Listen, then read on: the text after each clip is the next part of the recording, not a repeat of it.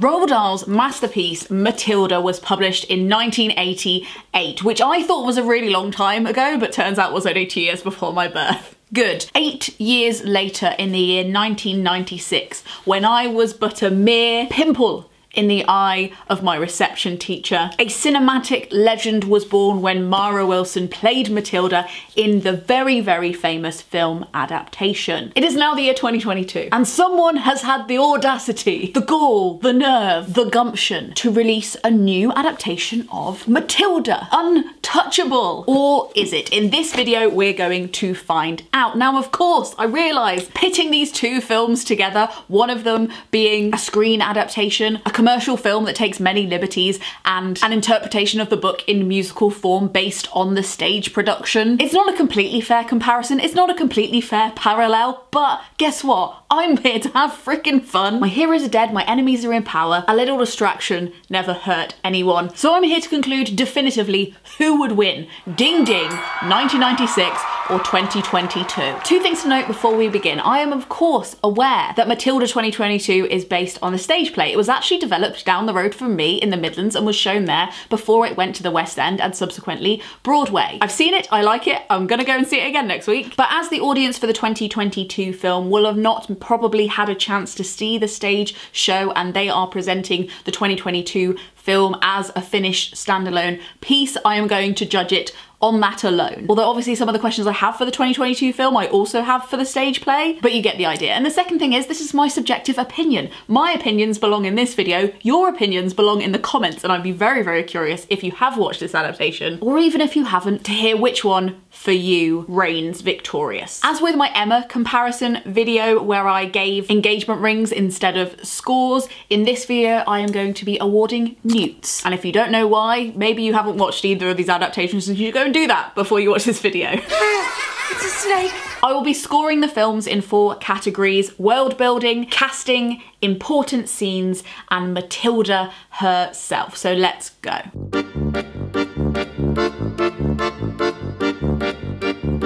World building. Now, the biggest thing to note about the 22 version is that Matilda returns to her original setting. It is set, as the book is set, in Britain, and you can really tell it's gritty, grey landscape, grubby buildings, always raining Britain. Unlike the Welsh California that was invented for sex education, that was either chosen, I guess, by somebody who had never visited Britain, or perhaps more likely, an optimist. The 1996 version, by comparison, makes use of a lot of primary colours and exaggerates decor.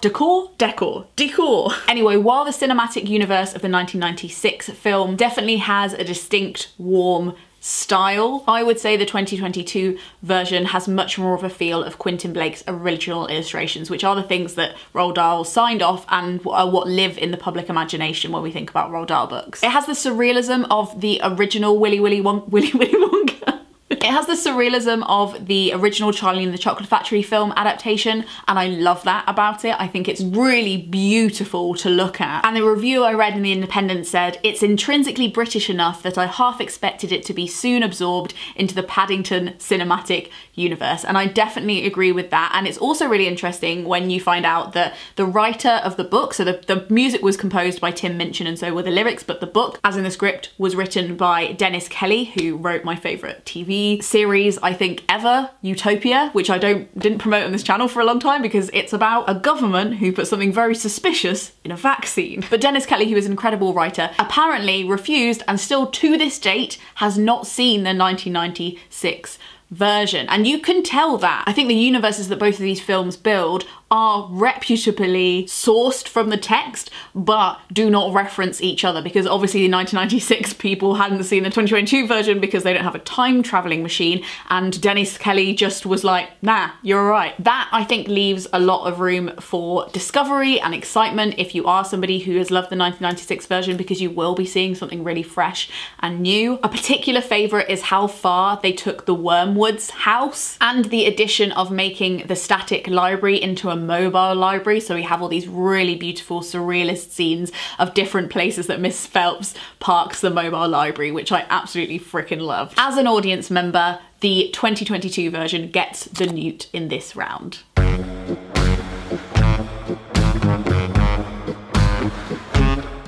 Casting. I have a lot to say about casting, but it's also worth saying that when I talk about casting in this video, I'm going to also be talking about characterization, because there's lots of choices not necessarily made by the actors that make up the character and are so interwoven with it that I can't talk about them separately. The first thing to note before I actually go into some of the characters is the lack of characters. So we're missing the brother.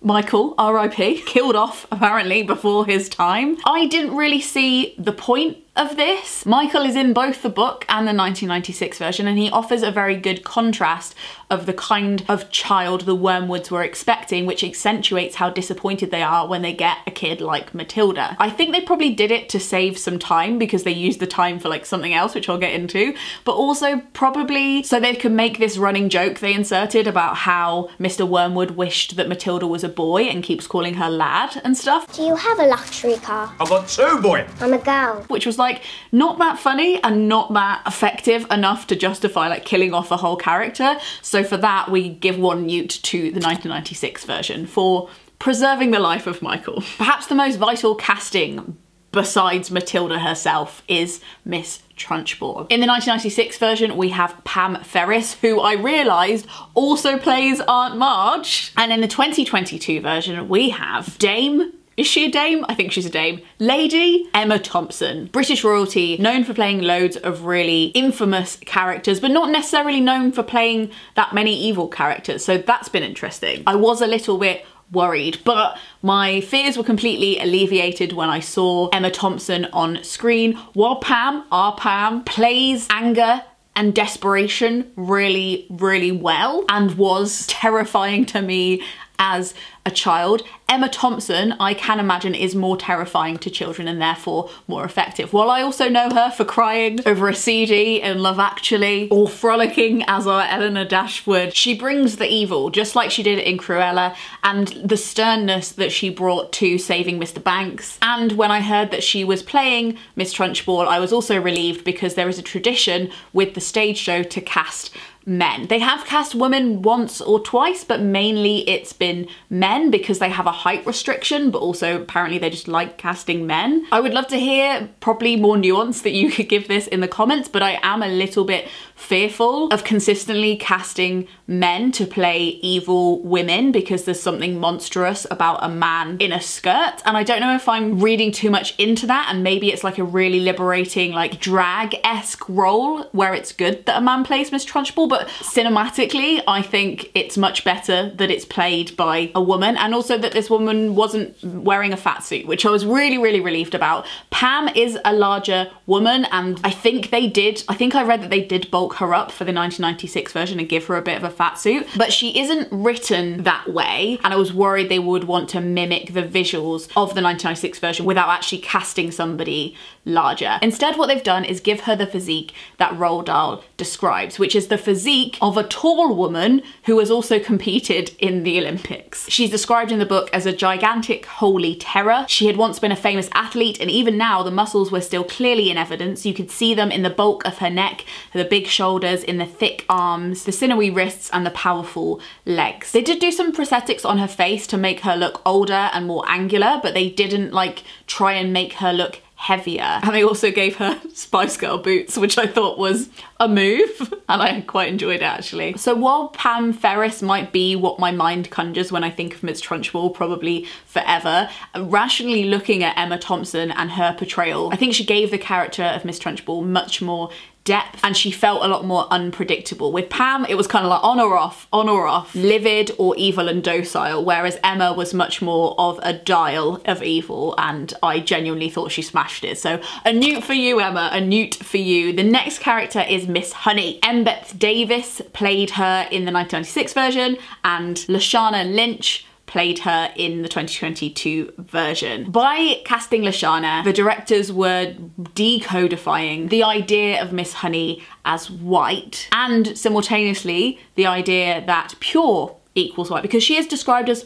pure, I think porcelain, but pure doesn't equal white, and innocent doesn't equal blonde. Soft doesn't equal petite, and those are things that aren't in the text. They've just been extrapolated by the text and depicted as like a small, petite, blonde white lady. Embeth Davis is fine, she's good, she's lovely as Miss Honey, but again, a little bit more two-dimensional. And you can also see, even in the way she's portraying Miss Honey, that she could like turn on a dime and be a bit different. Like, let's not forget, she is also Natasha in Bridget Jones' Diary. Watching both versions as an adult, I didn't completely forget that Embeth was acting, whereas Lashana, she disappeared into the role. I completely forgot that she was acting altogether. And she also in this film has a solo called My House, which made me cry, and she was so good. It was one of the takeaway best songs in the whole film. There were definitely a lot of weaker songs, but her song really stood out. And Lashana herself has said that she thinks it's going to be inspiring for people to see a young black woman on screen,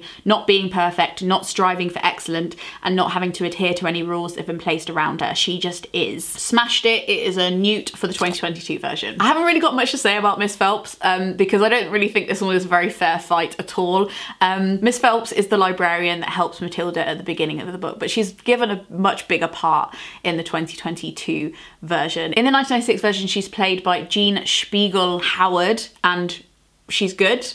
We like her, but in the 2022 version, she's played by Sindhu V, who is an Indian comedian and hilarious. You should watch some of her stand-up, she's really funny. Sindhu played this part with utter sincerity, but also like an undercurrent of hilarity, and she made like quite an unmemorable part really, really memorable. I felt like she was really warm. She had her own story. I would like a spin-off film just about Miss Phelps from the glimpses that I saw of her character in this film. Just as I would probably like a redemption arc Miss Trunchbull film, like Wicked-esque, like what's behind Miss Trunchbull. But this is an immediate newt for the 2022 version. I think what they did with Miss Phelps and who they cast was bloody brilliant. The Wormwoods get much less screen time in the 2022 version, which I think the story is the poorer for, which I'll get into later in the video. But again, this probably isn't a very fair fight because Danny DeVito plays Mr. Wormwood and he's utterly fantastic. The new Wormwoods didn't really stand a chance, and I don't think that the screen time they had, they really stood out. They just kind of like delivered. So that is a win for the 1996 version, hands down. But I'm not going to score the ensemble, but I just want to give a slight little shout out because the ensemble in the 2022 version were incredible, but like they're not really comparable in anything they do or their tasks, so I'm not going to score them.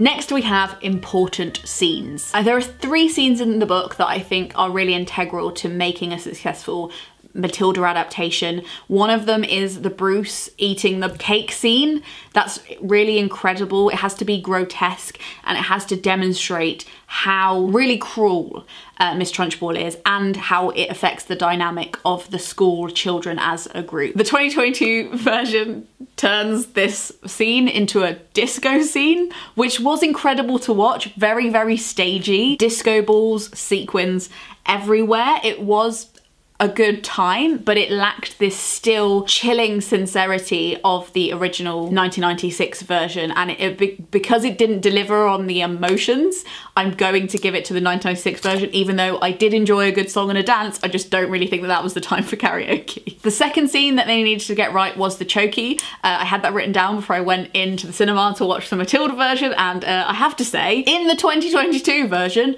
they don't go into the freaking chokey. Nobody does. You don't see inside the chokey. Matilda doesn't go in the chokey.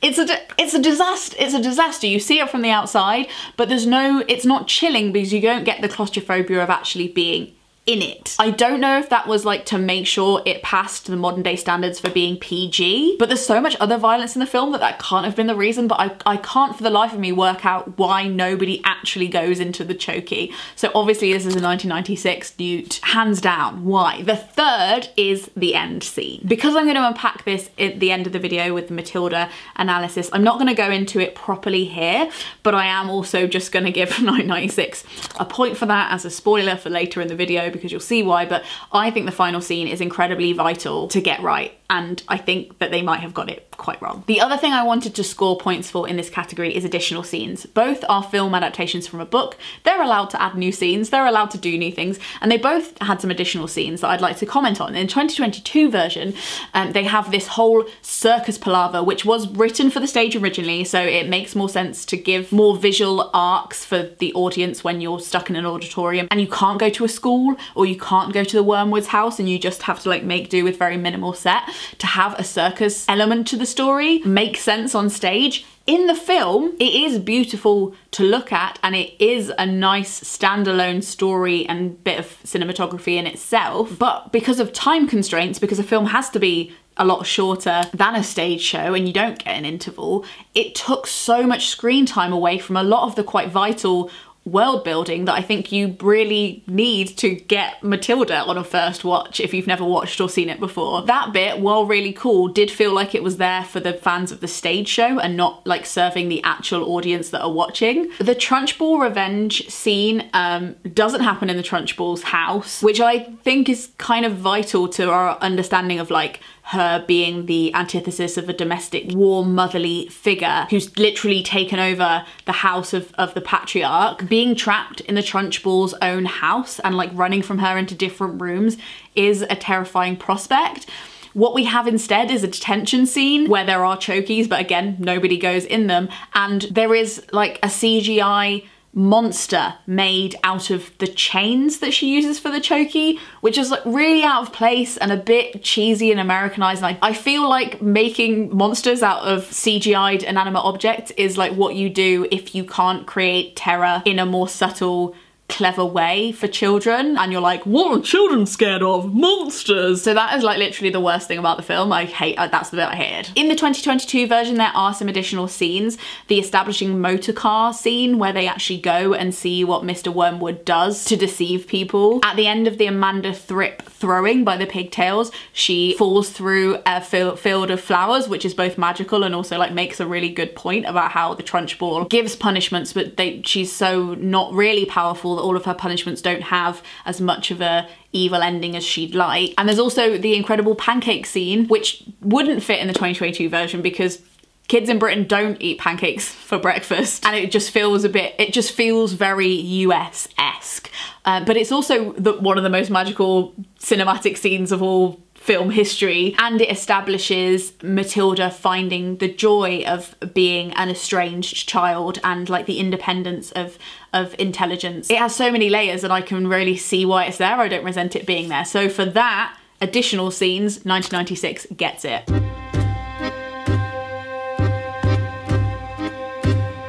And the final category, Matilda, casting and characterization. Who wins? Now, it's tough because we've got Mara Wilson, child acting prodigy, versus Alisha Weir, who is relatively new to starring and stuff. I think she's done a few small parts in TV shows, but she's never done anything big. She's an Irish actor, and most notably, she's 30. Now, quite vitally in the books, I think, Matilda is 5.5. It's reiterated the whole way through the book, and one of the magic things about Matilda is that she's 5.5 and she's read a whole roster of classics and she talks like an adult. That's part of the magic of her. Now, when Mara Wilson was playing Matilda, she was like 7 to 8, whereas Alisha was 13, and when you're that age, there's a huge difference visually, emotionally, verbally. Anyone who's ever met a child can tell you that. There's a big difference between a 12-year-old and a 7-year-old. And it honestly, I couldn't let it just wouldn't stop bothering me. And I understand that in the stage show, they probably have to cast older actors for legal reasons maybe, and also just agility reasons. You need a really strong voice to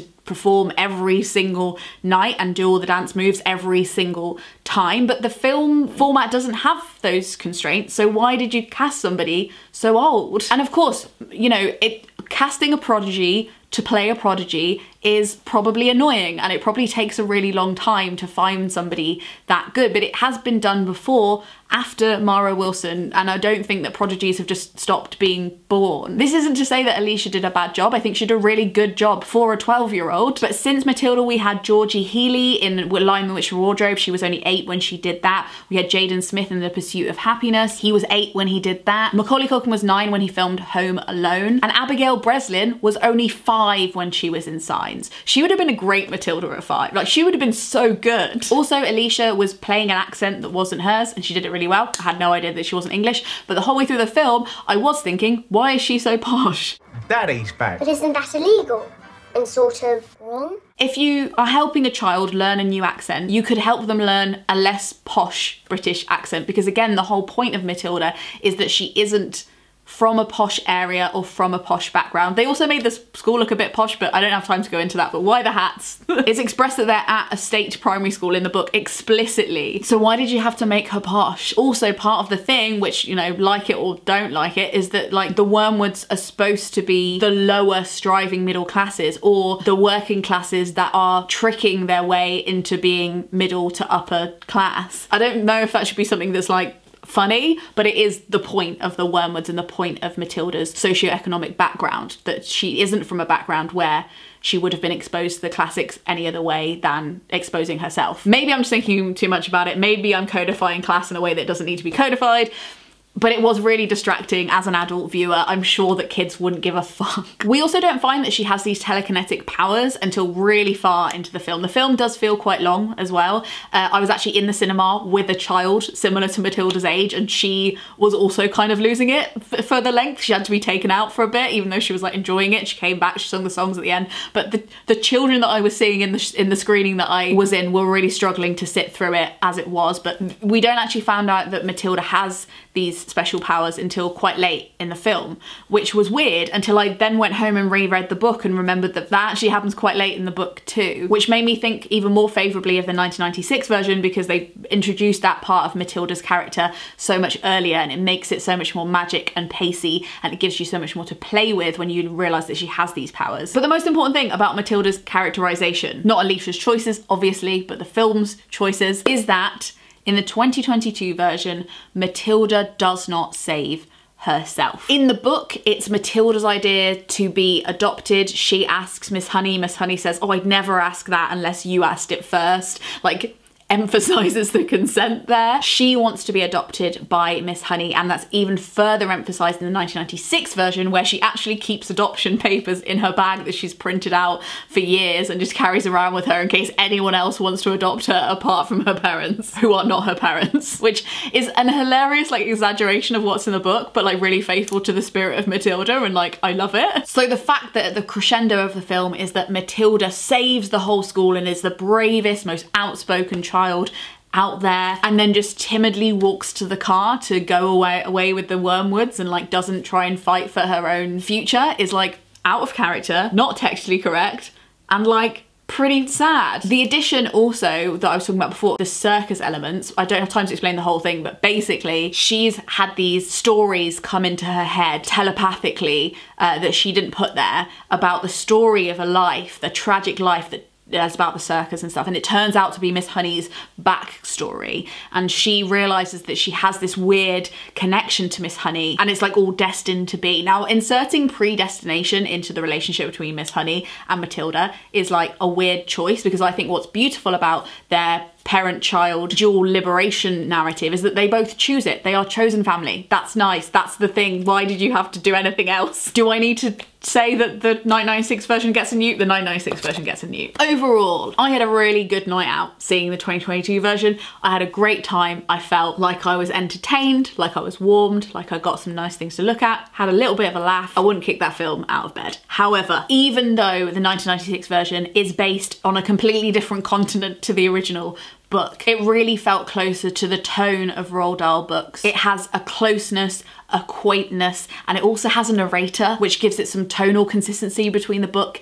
and the film and makes it feel much more like this kind of proscenium arch picture book-esque fable of a girl's life. The 2022 version had like a slight Umbrella Academy vibe. They give Matilda a superhero feel, which isn't as subtle as I felt like it needed, and I also don't know if children need to be like hit over the head with stuff. I think they can be trusted to pick up on the more subtle magic things in life. They don't need like a chain monster to be scared. They can be scared by an atmosphere or a hint or the mere presence of a very trained, good actress. The 2022 adaptation is a great translation of the stage show into a film, and I think it's way more effective on the stage. In fact, I kind of wonder if there was a point to making this, or could you not have just like filmed the stage version? As a child, I absolutely loved watching stage filmed performances of shows I couldn't go and see myself. And with the commercial success of Hamilton, I think everyone would have had a better time and saved more money just filming the stage version, because the stage version is brilliant. So while it is a good film, I think that the 1996 version is much more fit for purpose. It uses all the aspects for film to tell the story in a new way. It changes things, but for obvious reasons that are pretty effective and stay true to the spirit of the book. It makes some changes to pace and gives it additions, but they are overall additions that I think maybe if Roald Dahl had been consulted from below the grave, he would have been like, yeah, go for it. For example, the really infamous line with the Danny DeVito says, "I'm smart, you're dumb, I'm big, you're little, I'm right, you're wrong. And there's nothing you can do about it." That's not in the book, but isn't it a perfect Roald Dahlian phrase that like completely solidifies who Mr. Wormwood is in his essence? I try not to cling to my nostalgia, and I always love seeing new versions of books that I love, but sometimes, like in the instance of this, it makes me appreciate how good the one that I love actually is, and seeing two disparate different imaginings of a world that is quite literally living on the page and doesn't have the colour and the life that your imagination can give it is cool, and I'm not mad about it. But that's my opinion. I think that the 1996 version is a clear front-run winner for those reasons. But what do you think? It doesn't matter what I think. Who am I? A woman in a velvet dress talking to herself in the middle of the day. That's who I am. Thank you so much for watching. If you'd like to watch more film comparisons, I have a playlist over here just for you. Or maybe you fancy something different. We've got a little menu over here. Maybe you would like one of these. This video has been made possible by the Gumption Club, who tip me per video to make sure these videos keep happening, and in exchange I let them into a secret Facebook group and I give them a podcast of my stream of consciousness thoughts every single week. You can hear more about that below. Thank you so much for watching. Make sure you subscribe so you don't miss a video. Frog Snog out.